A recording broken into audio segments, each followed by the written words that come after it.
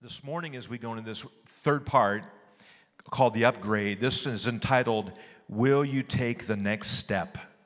Ask your neighbor to your left and to your right, will you take the next step? Amen? I tell you, I'm just excited as we were going through this and just believing God for that every one of us in this house, by the end of this series, will have an upgrade. Amen? And we'll experience that upgrade. Before I get into it, because I'm afraid I'm going to forget, I'm going to ask Miss Carol to come and join me for just a second.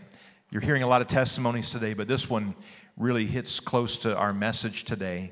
And can we just give Carol a welcome as she comes this morning? And I've only known Carol for, a year? Huh? Yeah. About a year ago, you came? When was City Fest? Oh, last August. Okay. That's when I started coming here. Okay. Praise God. And so, since that time, you went to the women's retreat just a few months ago, and you had heard about the upgrade before, but had not really experienced it or entered into it up to that point. And as you were there, you actually got the upgrade. I did get the upgrade. Amen. Amen. Praise God. And but you were sharing with me before service something that is a benefit and a blessing to the upgrade. And can you just explain to us as you explained it to me today, just an experience you had with Holy Spirit this week? Well, kind of like Lynette was talking about, it's hard out there today, and some days I really have a hard time staying focused on God, and I get distracted with the enemy. And on Saturday morning, I woke up yesterday morning, and I thought, I don't even want to do today. So after my husband went to work, I thought, okay, Carol, get your Bible out and start praying and read the Word. So I got my Bible out, and I set it on my lap, and I was sitting there, and I thought, you know, Pastor Terry always says, ask the Lord what you want me to read, and I will read that. And so I started praying and worshiping and speaking in God's language, and I did that for probably 20 minutes, worshiping and just meditating on the Lord, and I heard John in my head, the book of John, and I thought, okay. And at first I thought, this is your imagination, but I just kept hearing it. So I opened the book of John, and I said, okay, Lord, where do you want me to read in the book of John?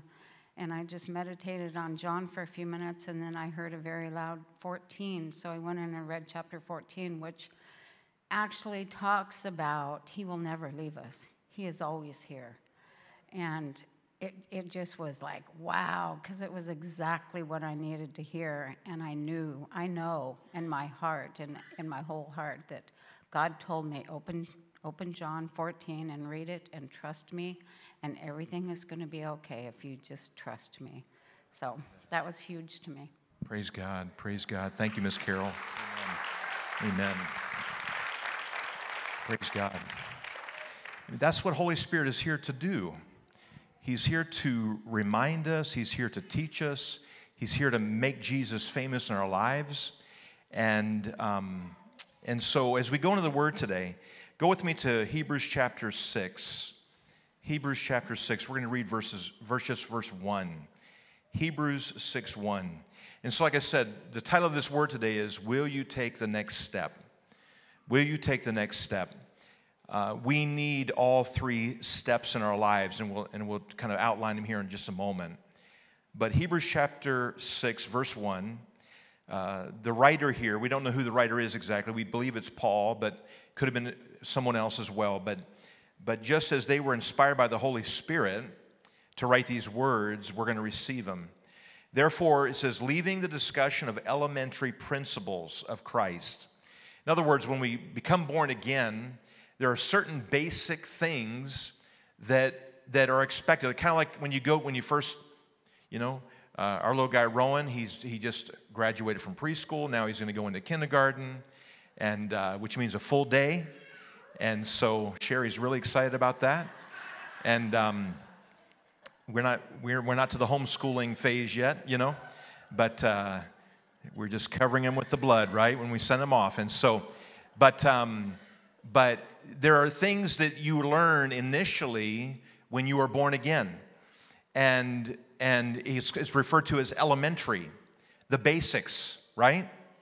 And so he says here, these are the basics. It says, let us go on to perfection. And of course, the ultimate goal is to know Jesus. The ultimate goal is to have a relationship with God. That's the ultimate goal. But there are things that he says are elementary that actually help set us up when it comes to our walk with God. It says, number one, not laying the let me read that part again. Let us go on to perfection, not laying again the foundation of repentance from dead works and of faith toward God. In other words, when you're born again, you've already repented of your past. Repent means to turn around. You've already done that. That's considered elementary. That's the first step. And then he talks about in verse 2, and the doctrine of baptisms. And we're going to dig into this today, the doctrine of baptisms, and of the laying on of hands, and of resurrection from the dead, and eternal judgment. And so the writer here is saying all of these things that are listed are the basics. But one of them is called here the doctrine of baptisms. And so I'm going to dig into that because little did you know that there are 3 baptisms. And we're going to break it down today. But when it comes to Holy Spirit, understand that he is here. He is, as you know, God the Father, God the Son, God the Holy Spirit. He is God in the earth. The Father is on a throne.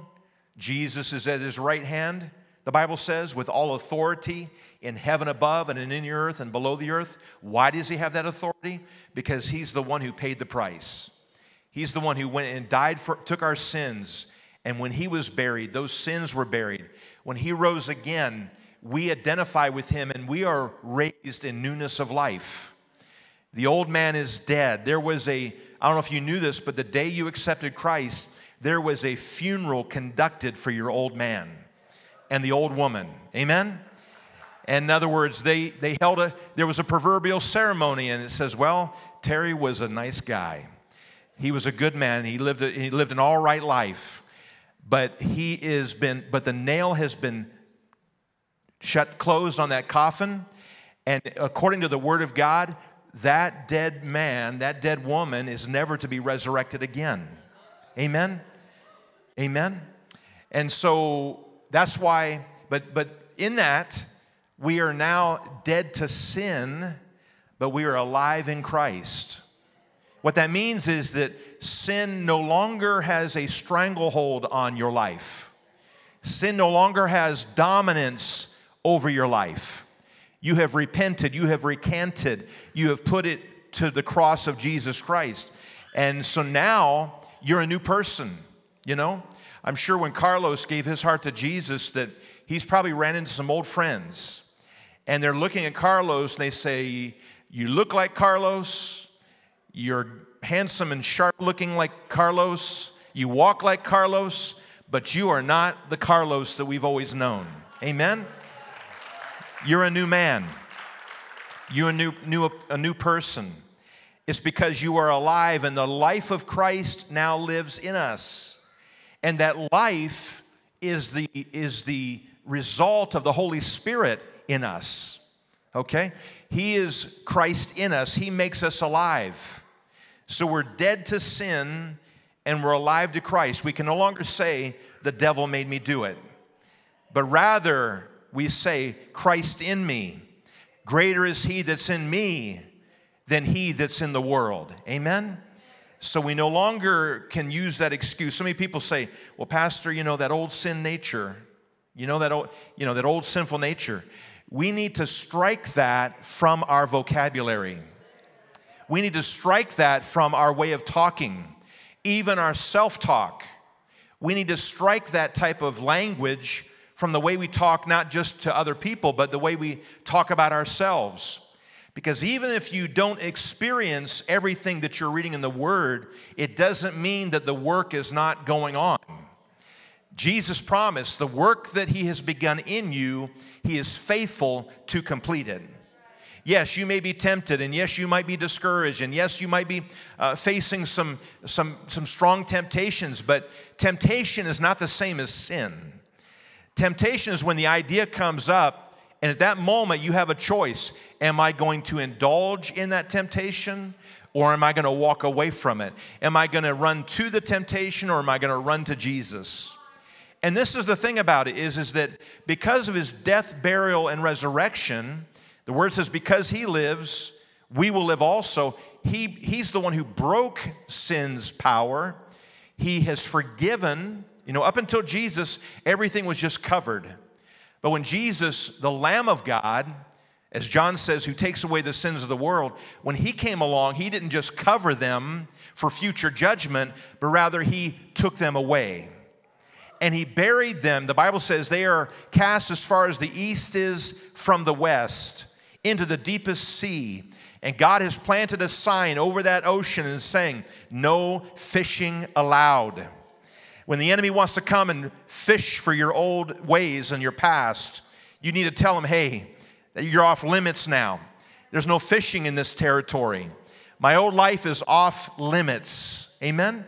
And even if you're not experiencing, again, don't mistake temptation for sin. Don't let the enemy say, see, you're still the same person you were. You still have the same struggles you had. What is the devil? He's a liar. Tell your neighbor, the devil is a liar. He is the father of all lies. And so if he's telling you something, you know the opposite is true. If he's telling you you're worthless and what a waste, you know that you're actually valuable and precious in the sight of God. Amen? If he tells you that there's no hope and no future for you, you got to know he's lying to you. You got to know that God is saying, no, I have a hope and I have a future. I have a plan. I've already carved out and prepared you for good works, works of righteousness. Amen?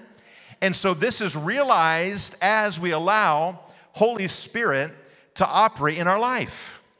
Jesus said, if I don't go away, I cannot send another one just like me. Who is the other one? Holy Spirit.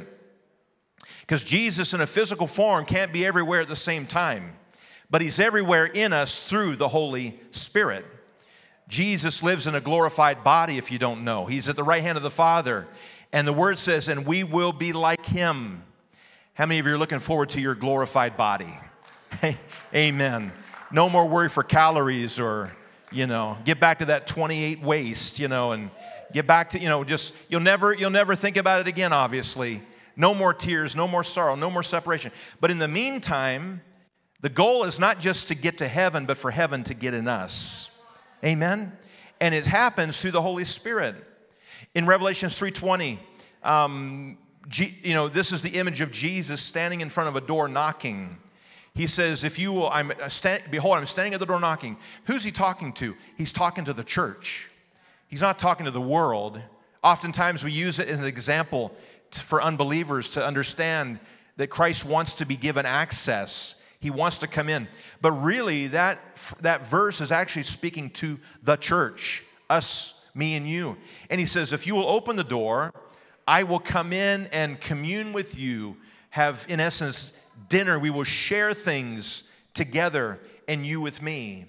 And so but again, this happens via the Holy Spirit. Amen? God gave us a choice because he doesn't want us, like you heard, it was said last week, Clayton mentioned it again. We're not robots here. It can't be love if you can't choose. It's not love if you can't choose. And so we choose to pursue God. We choose to pursue even Holy Spirit. Holy Spirit, wants an authentic relationship with us. Again, Holy Spirit's not an it. It's not a force. It's not just a power. But he is a person. He is the person of the Holy Spirit. How many love getting packages in the mail? You love getting some delivery. It's like Christmas every day. It's Christmas every day here at ZEAL Church, but the thing is that it always has Alex Lopez's name on it. Every time I go to the mailbox, I see a box. I'm like, oh, there's a box. But it always has Alex Valle Lopez printed across the top of it. And Yeah, so he must be highly favored. That's all I got to say. Highly favored and blessed of the Lord, right? but he'll probably, don't you edit that out, okay? It goes in the podcast. Anyhow, but when it comes to packages, you get the UPS, FedEx, what's another one? USPS, USPC, whatever. You get all these packages. But think about this. Think about how the Holy Spirit is literally delivering packages to you all the time. He's delivering gifts to you. And there's different reactions to Holy Spirit giving gifts. Have you ever seen the UPS or the FedEx guy come and deliver gifts? Sometimes you go out to meet him. Other times you're just like looking through the window. You're not dressed for the day, and you don't want him to see that you're there. So the Holy Spirit is giving gifts, but it's a matter of whether we are ready to receive them, And so there's three kind of people. Number one, there's a door blocker. Every day the Holy Spirit is knocking at the door of our heart with gifts, knocking there saying, hey, can I come in? Hey, can I deliver you gifts? And we got the deadbolt on, we got the door closed, click, click, click, all the way down. We're just peering through the windows saying, no, I don't want you to come in. But Revelation 3:10 says, hey, I'm knocking every day on your door. And if you will open your door, I want to give you yet more gifts. That's what the Holy Spirit is here to do. He's trying to give us that upgrade. And then we have the door shutter. In other words, it's the person who opens the door, but in reality they're blocking. They just stand in the doorway. They're just standing there leaning up against the doorpost saying, yeah, I see you. But they're not really even letting the UPS guy or letting the delivery man, letting Holy Spirit to bring the gift in the house. You're not just hiding behind something. Now you're standing in wide open and you're saying, you know what? You still can't get in. You still can't come and receive or drop off this gift. And then the third one is the door opener. It's the one who is anticipating Holy Spirit to bring packages. Amen? To bring gifts. Every day when we wake up, we don't, every morning we wake up, we don't say, good Lord, it's morning, but rather we say, good morning, Lord. Good morning, Lord. What do you have for me today? What packages are being delivered today? What are you going to reveal to me today about Jesus? What are you going to reveal to me today about God the Father, God the Son? I love how the fact that God the Father defers to the Son defers to the Holy Spirit defers back. See, there is no competition in the Trinity. There is not one that's greater than another. They all are God. When one shows up, they all show up. When one is doing a work, they're all doing the work. Amen? They're all bringing gifts, but Holy Spirit happens to be the one that delivers the package. He's the one saying, hey, this is God's will for your life. This is what Jesus had intended for you to look like and sound like and walk like Him. And so we see here that we as believers, you heard it in the first message, the Holy Spirit is not just an option, but He is an essential. We need Holy Spirit. We need to take all the steps that God offers. We see in John chapter 16, what is the purpose? What is His role? This is one way of looking at it. It says, when He has come, He who? Holy Spirit, He will convict the world of sin and of righteousness and of judgment, of sin because they do not believe in me, of righteousness because I go to my Father and you see me no more. And verse 11, and of judgment because the ruler of this world is judged. See, the Holy Spirit, it says He will convict, but really, why don't you put the word convince in there? It's He who is trying to not only convince the world, but He's also trying to convince us of God's goodness, us of God's will, us of God's way. Holy Spirit's purpose And even as Carol was giving her testimony, she talked about praying in the Spirit. It's when we're in the Spirit and praying in the Spirit that it's the Holy Spirit trying to convince us of certain things. He says here, convince the world of sin. What's the sin? The sin of unbelief. It's not just, ultimately, unbelief is what will keep you out of heaven. Unbelief is not believing that Jesus is the Son of God and that He came and died and rose again and that He paid the full price for your sin and my sin and to give us eternal life. But it can also play havoc in the unbeliever. We got a lot of unbelieving believers in the family. We got unbelieving unbelievers, unbelieving believers, believing believers. We got all kinds of believers. But the sin that will cause you the most heartache is this, the sin of unbelief. I was reading through Hebrews recently with our Zoom call in the mornings. By the way, we're into the book of Revelations right now, and we're having a good time. You're missing an early morning party every day, Monday through Friday, 7 a.m. You can go to our website and find the link there, but join us for 30 minutes. I don't care if you're getting ready, on your way to work, or at work. If you're playing music in the background, why don't you play this devotion? But we're into the book there. And where was I going with that? I get so happy about things and I get off trail. But Hebrews in there, this really blew my mind a couple months ago. Because the word says in Hebrews 4:12, it says, the word of God is sharper than any two-edged sword, cutting asunder the soul from the spirit, the marrow from the bone, even determining or even examining the very motives of the heart. Now, the sword of the Spirit is called, or the Word of God is called the sword of the Spirit. And as we read it, and so the context of chapter 4 is unbelief. In other words, that when you take in the Word of God, when Holy Spirit is taking that Word and highlighting things to you in that Word, what is His ultimate goal? To convict us of unbelief. It's when we don't take God's Word literally, when we don't take it to our own heart. When you say, well, God, that's good for somebody else. How many of you have ever been in church service and you're thinking to yourself, man, I wish so-and-so was here. They need to hear that word.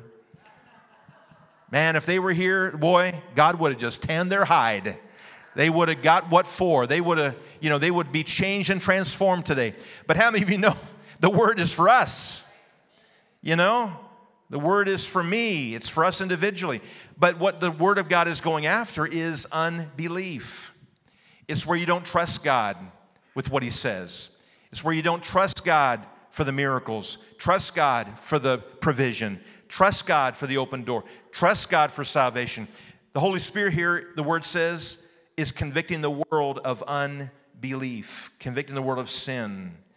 And so, no one can say that Jesus is Lord, think about this, unless the Holy Spirit allows them. Because we need, when it comes to unbelief, you have sin and you need a Savior. Ultimately, it's for our salvation. Secondly, he says, convince you that you are the righteousness of Christ. Convince you that you've been made worthy. So many people in the body of Christ, even though they've been born again, still do not feel worthy. They feel like because the old life wants to creep back up, or temptations from the past, or their old reputation wants to creep up. The enemy wants to lie to them. So often they do not feel worthy. But the Holy Spirit is here to convince us of righteousness. In other words, that when it says of righteousness because I go to my Father. How did Jesus go to His Father? He went through the cross. He went through the resurrection. And because He lives, we now live. And He's trying to convince us that, yes, you were once a sinner. I don't like that bumper sticker that says, we're all sinners, but I'm a sinner saved by grace. You are no longer a sinner, you are a saint. You are a saint. Paul didn't keep calling everybody sinners. He would say to the saints in Ephesus, to the saints in Corinth, to the saints in Derbe or Lystra, or wherever he was going, he'd refer to them as saints. Again, you need to strike that from your vocabulary. You need to say, you know what? I'm no longer a sinner. I've been made holy. I've been made new. I've been set free. You don't have to, as other religions call for it, that you have to perform 10 miracles to be considered a saint. You are a saint the day you accept Jesus into your heart. You are even God the Father, before Jesus performed one miracle, he said, "This is my Son in whom I am well pleased." He already began to honor him in that way. He honors you in that way. Amen. You may say, "But Pastor, I've never seen a miracle." Pastor, I'm still, God is still calling you a saint.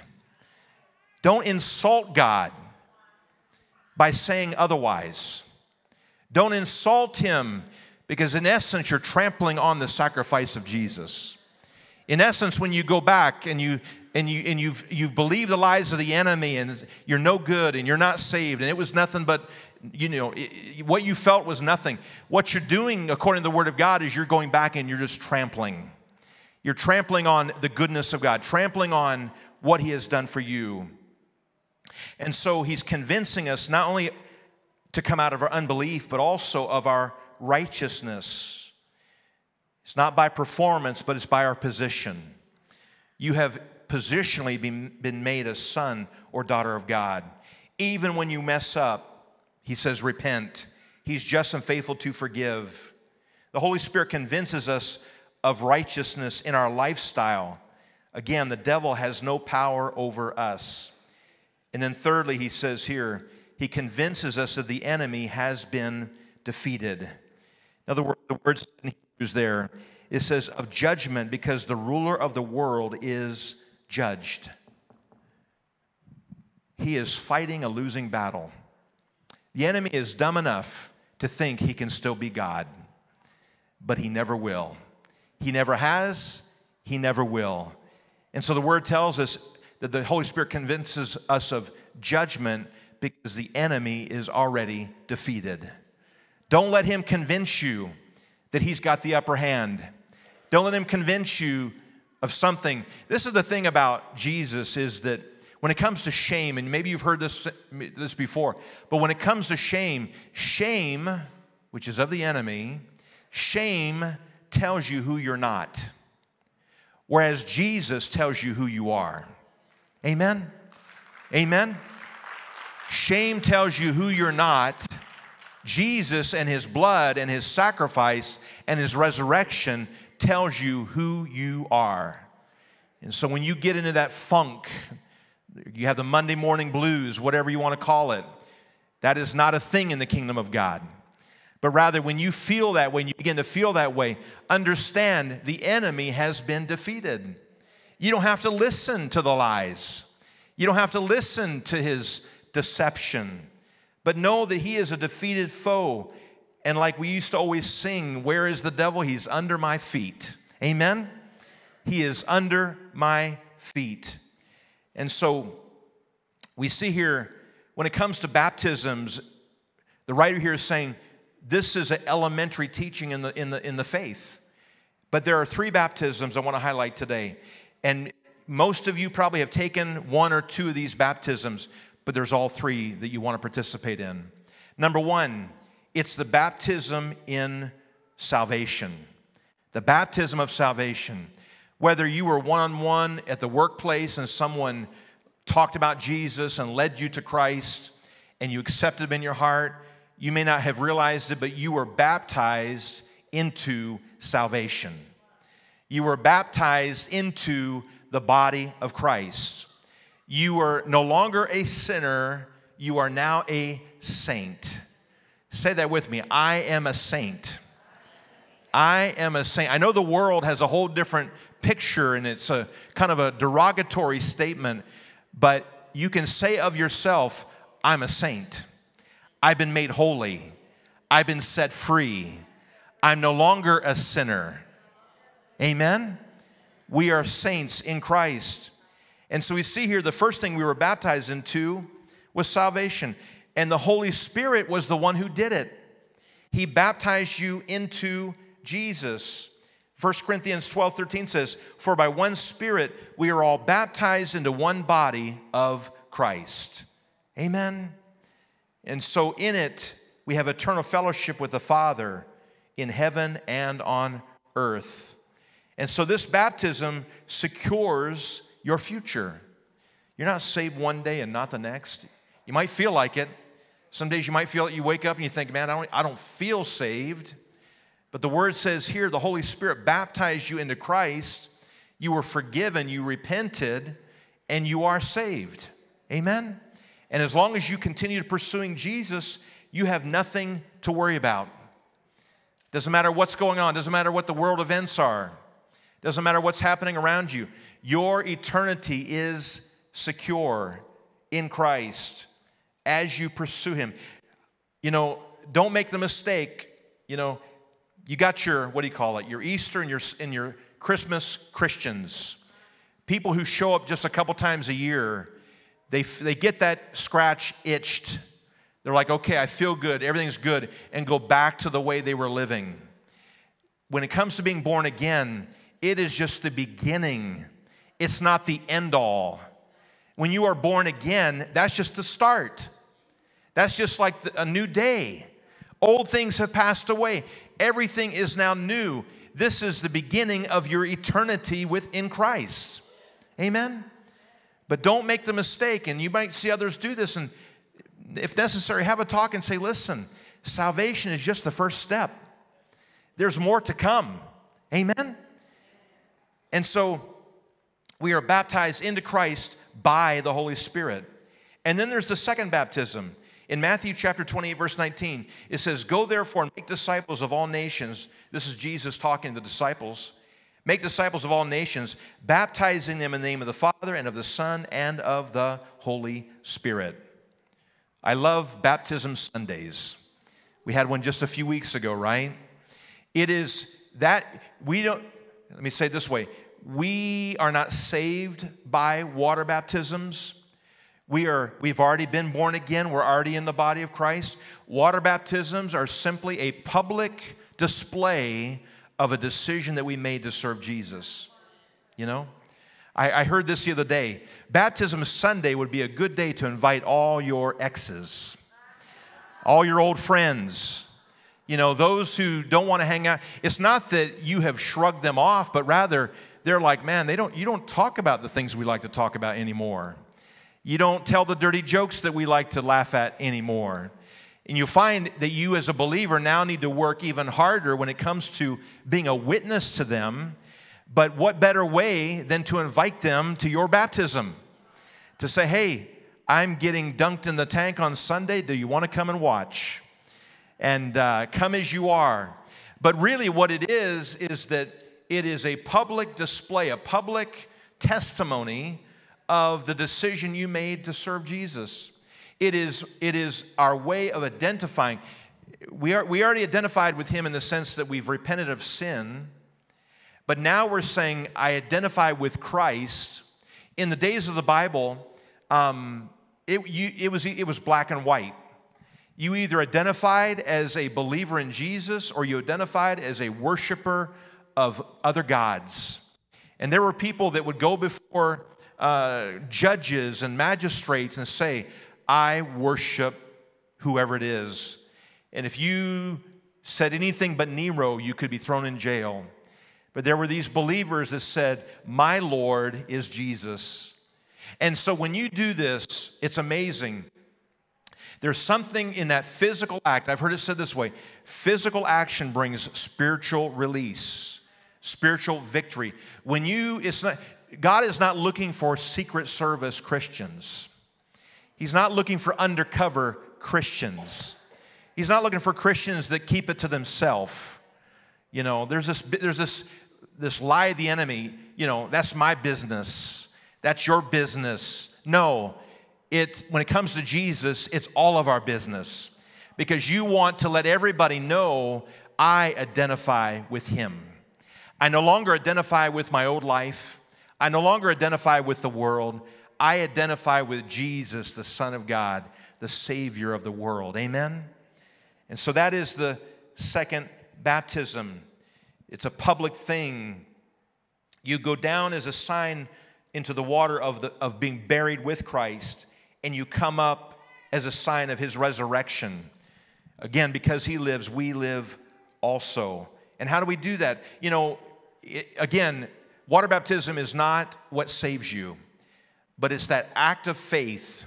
There's something that does in you. The more you talk about it. That's why when you hear me at the end of a service, when we invite people to accept Jesus, and I say before you leave the room, go tell somebody. Because every time you tell somebody, it reaffirms Jesus in your life. It reaffirms that, yes, this decision is real. Yes, my experience is real. Yes, the love of God is real. And Holy Spirit in you begins to give you the words to say. He begins to give you the strength to say it. And then there's the third baptism. So we have baptism into Christ called salvation, baptism in water. The disciples were the one who did it back in those days. We do it today as disciples. And then thirdly, baptism in the Holy Spirit. This is where Jesus baptizes us into the Holy Spirit. The Holy Spirit draws you to a place of salvation. We as disciples, we baptize in water as a public sign that the old is gone and that we're now new. But then Jesus then baptizes us in the Holy Spirit, and it's power for life. Say that with me, power for life. He told the disciples in Acts 1:8, he says, go wait for the promise of the Father, and you shall receive power to become witnesses in Jerusalem, Judea, Samaria, and the uttermost parts of the earth. It's for power. We're so good at taking the first couple steps, but he's like, hey, there's yet another step, and it's for power. This is the reason why people are struggling with even their Christian faith, because they're satisfied with 2 baptisms, but we need all 3. When Peter got up and preached that day in Acts chapter 2, verse, I think it's around verse 37, 38, he says, when the crowd said to Peter, what should we do to be saved? He said, repent for the remission of your sins, be baptized in the name of Jesus, and you shall receive the gift of the Holy Spirit. It's part of the package. It's part of the upgrade. Jesus paid one price that included all the benefits. Amen? He didn't have to come back and take an extra measure, another step, or do something else. Everything he did was not only to save us, but to fill us with Holy Spirit. Amen? To fill us with Holy Spirit and to make us part of the body of Christ, the church of the living God, to be his witnesses in all the earth. You know, you may say, but I'm not a pastor, I'm not a missionary, I'm not a, let me say it this way, 98% of you in this room today are in the biggest mission field on planet Earth. It's called the marketplace. It's called the marketplace. Every time you step out of your car and walk into that office building or into that warehouse or wherever you're going, you're stepping into the harvest. You're stepping into a population of people that you heard me say this before, that are relying on you to be Spirit-filled. They don't know it yet. They don't realize what's going on. But the world needs a Spirit-filled church. Amen? The world needs a Spirit-filled church. They're relying on you to be Spirit-filled. They're relying on you to know Jesus Christ.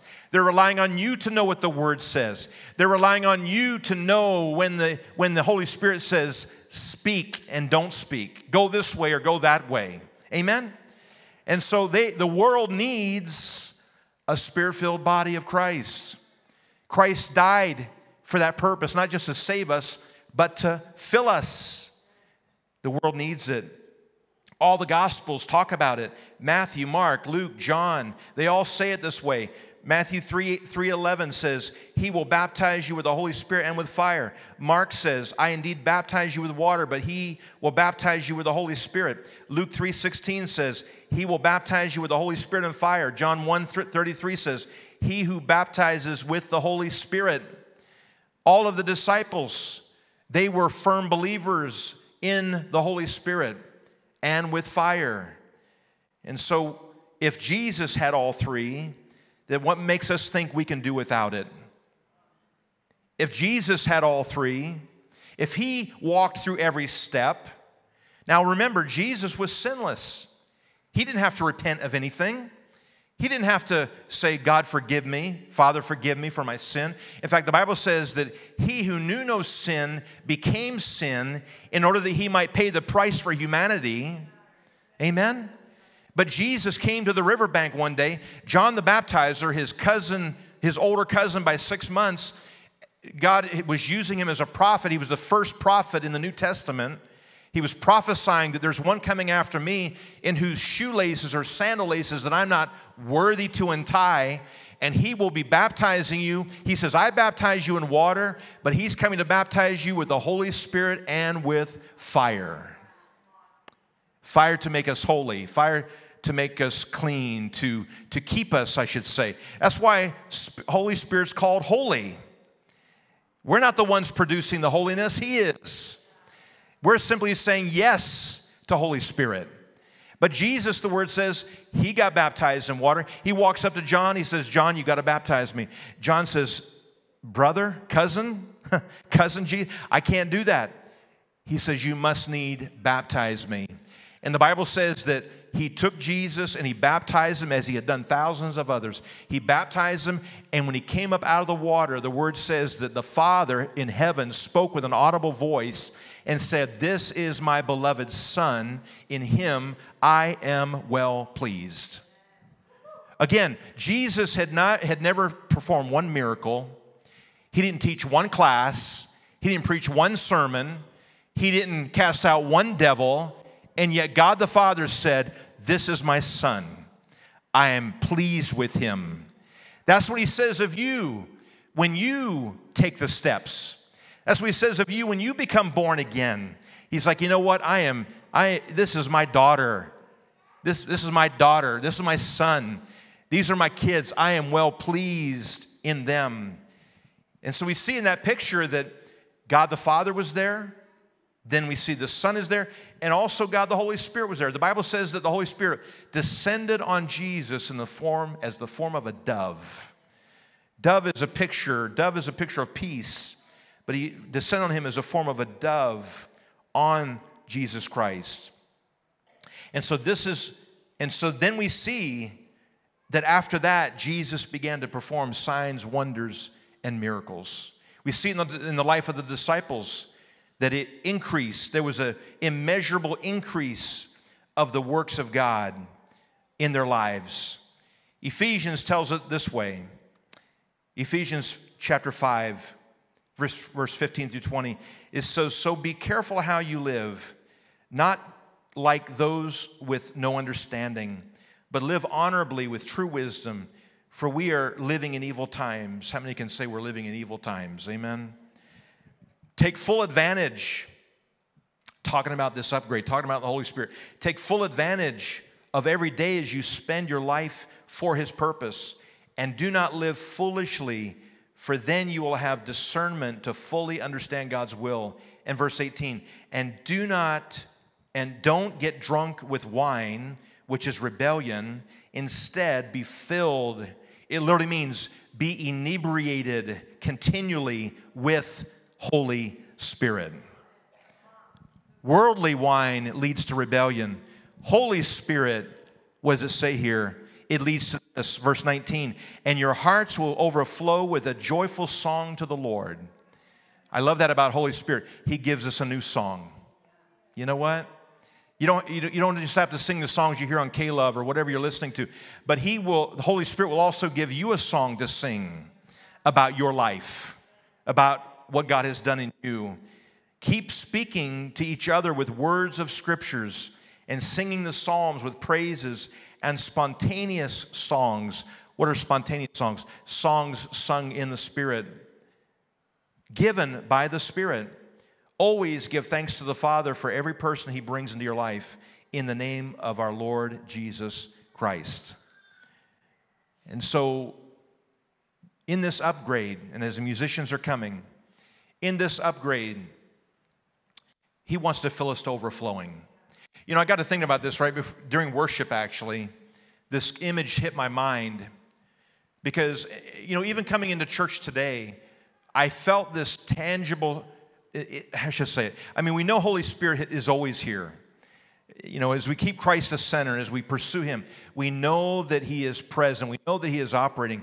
But I have to say, today when I walk in the room, I have to say I felt just an increased, tangible measure of the presence of God. Why is that? Why is that, you say?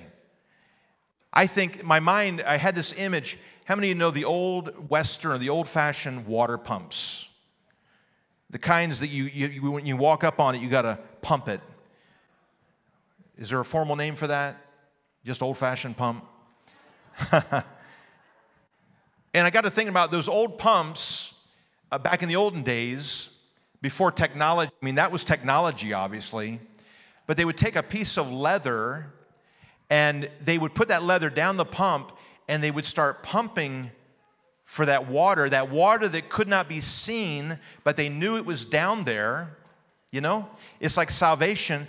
We have been given access to the Holy Spirit, access to this well. The Bible says that out of your bellies shall flow rivers of living water.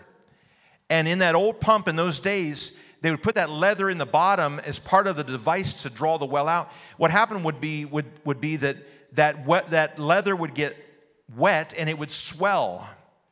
And it would swell to the size of the pipe coming up out of the well and create a suction and pull the water up out of the well until water came spewing out of the top of the well.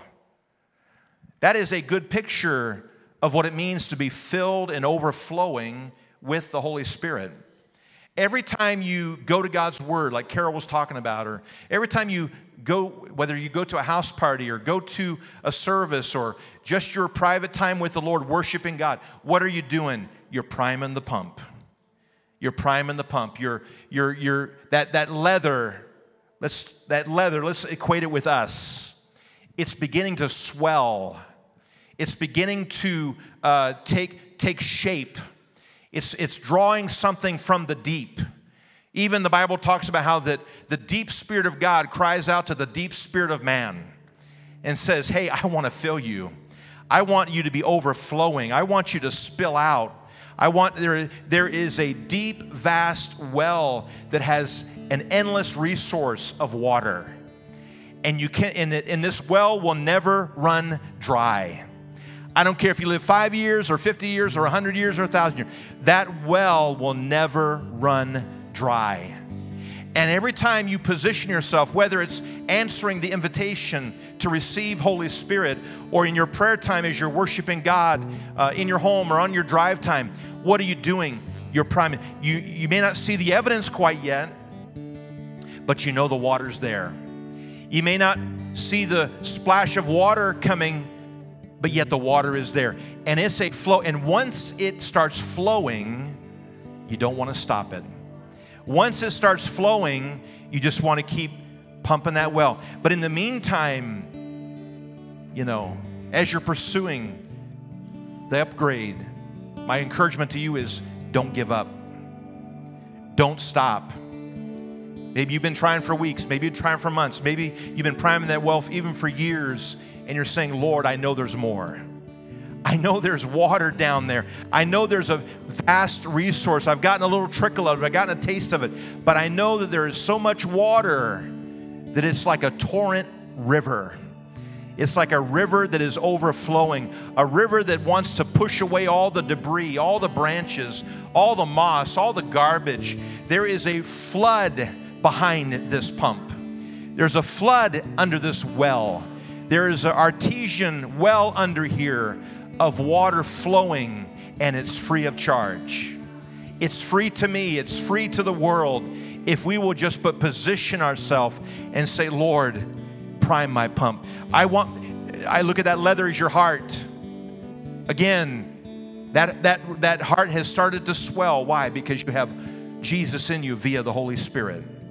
And that leather is priming. That leather is swelling as it is taking in the water. But there's more. There is a resource that will never run dry. Amen. And so this morning, as you stand with me today,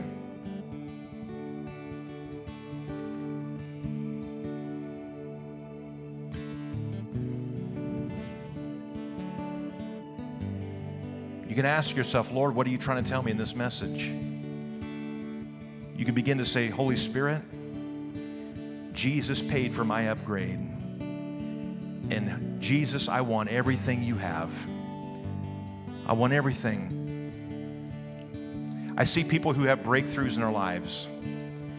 Let me say it this way. Breakthroughs don't just happen. You don't just stumble into a breakthrough. Now, that breakthrough, before that breakthrough comes, there was priming. There was praying. There was fasting. There was having a faith that cannot be denied. I remember at the early age when I was pursuing the upgrade, I remember I got to a point, and can I say it this way? My arm was getting worn out trying to prime that pump called Haight. And there was a point where I finally just quit. I just walked away from the pump. I'm like, you know what? I'm not even sure there's any water down there. I seriously doubted before I seriously believed. And I remember one day I was invited to go to a church service, and having been priming that pump, having been praying, having been pursuing God, all of a sudden the water started to flow. And the presence of God began to fill my heart in a way I had never known before. And can I say it this way? Water began to flood my heart, flood my soul. And water has been flowing ever since, thank God. Amen? Water has been flowing because it's life-giving water. And some of you have been priming the pump for a long time, and you're like, you know what? Maybe my pump doesn't have anything else. Maybe this is as good as it gets. I'm here to tell you, there is a well that will never run dry. There is so much water under that pump. Just because you can't see it doesn't mean it doesn't exist. Just because you can't see it or feel it doesn't mean it's not going to happen. But we need to position ourselves and keep priming that pump.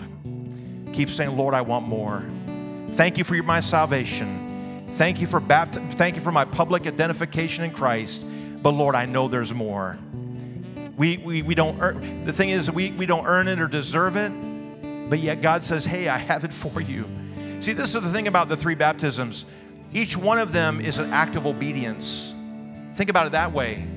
Each one of them, you were obedient to Christ when you first got saved. You said, Lord, I repent. Come into my heart. Then you took the next step of obedience. And sometimes the second, third step could happen in any order, but you took the second step and said, Lord, not only am I saying it to you, but I'm going to say it to the world. That's yet another act of acquiescing, saying, God, I am yours. But it's interesting how this third one is always where people stop short, because it calls for such act of obedience, such a sense of saying, God, Terry Haight gives up. I can't do this anymore. I can't generate this gift of God. It is a gift from God. You're the one who dispenses it freely, and I want to receive it. I want to encourage you today. Just say, Lord, because this is the thing too about this upgrade. It is not a mathematical equation that I could spell out to you and say, this is how it happens, or this is how you get there. But rather, it's simple hunger and obedience, saying, God, I don't care if I'm made the fool. I don't care how long it takes, but I want to see that.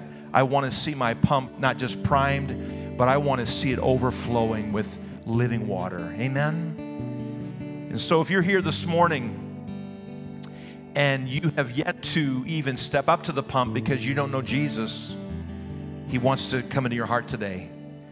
He wants to save you today. The price has been paid. And if you're here this morning, I want to encourage you right now. If you will say, Pastor Terry, would you pray? I want to pray with you to receive Jesus in my heart. And as boldly as Jesus hung on the cross and gave His life's blood for all of us, and we're going to celebrate your salvation in just a moment. But as boldly as Jesus did it, He did it in front of the whole world. Would you raise a hand and say, that's me. I want to accept Jesus. I want this life's water. I want forgiveness. I want to put away the old person Anyone in this house today, raise a hand boldly. You see, I'm not asking for people to close their eyes at this point, but to say, you know what? Yes to Jesus. Yes, I see Hector over here. Anyone else? You'll say yes to Jesus. Anyone else in the house? To say yes to Jesus. Would you pray this prayer with me? Jesus, thank you for paying the price for my sin. Thank you for walking in my shoes and bearing the weight of my sin. I ask you now, forgive me, wash me, come into my heart, make my heart your home. From this day forward, I call you friend, but I call you Lord, Savior of my soul. In Jesus' name, amen and amen. Amen.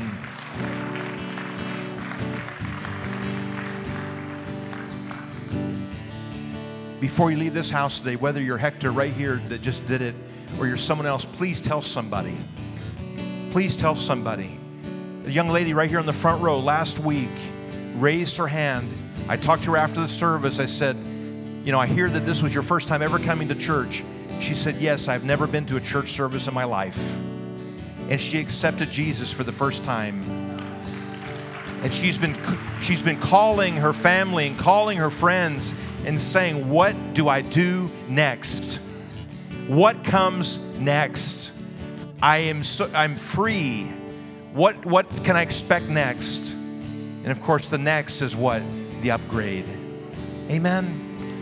To just enjoy all of God's blessings. And so if you will this morning, just put out your hand like you're receiving a gift. I know we're taking time here, but again, God's presence is so tangible in this house this morning. And we are all right now priming that pump. And we're saying, Holy Spirit, fill me. Fill me to overflowing.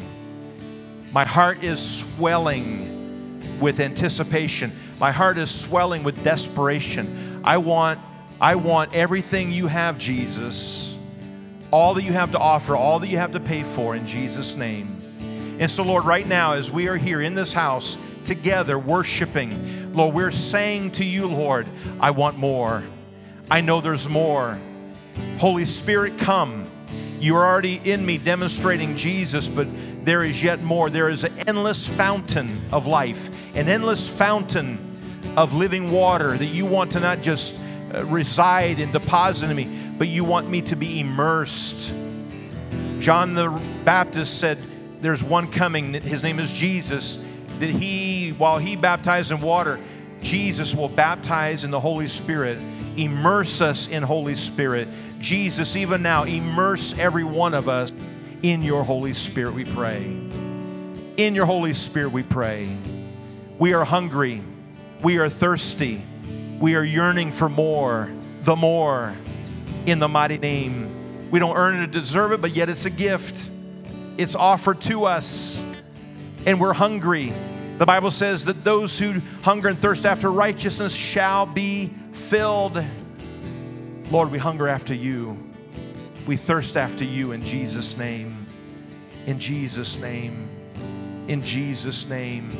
Some of you now are probably just feeling something coming up on the inside. That's the Holy Spirit. That's the water coming from below. As you're priming your well, as you're taking the time right now to say, Holy Spirit, come, fill me. Jesus, fill me. In Jesus' name. Lord, I pray today throughout this day that there will be an increasing measure of Holy Spirit, not just here in this room, but Lord, as we go about our day today and go about our week this week, Lord, God, that there will be an ever-increasing hunger from this day forward. We are committed to pump the well. We're committed to prime the well. We're committed to prayer.